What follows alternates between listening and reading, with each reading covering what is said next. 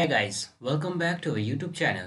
So in this tutorial, we're gonna learn how to have a monochrome display, that is black and white display of the layers or the underlays that you have imported in AutoCAD.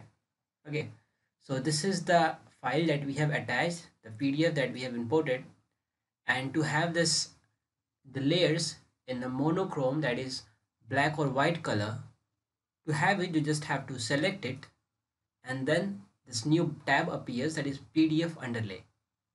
And here you have the second option here in this adjust group, that is display in monochrome. When you click on that, just after clicking, as you can see, all the layers is converted into white lines, and these are black or white color, or some lines are like gray in color. That's the monochrome, that converting all the layers into black or white. Okay, if you want to disable it, you can again disable it from here.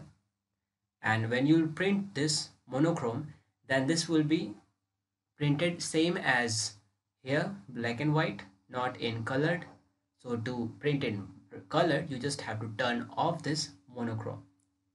So this way you can display the underlays in monochrome, guys. Hope you like this video. Thank you. If you really like the content, then please like the video and click subscribe to see more videos like this. And don't forget to share this video with others. You can find the link to complete basics to advanced Excel tutorial in the description below, or you can visit mahagurus.com to see lots of other software courses. Thank you.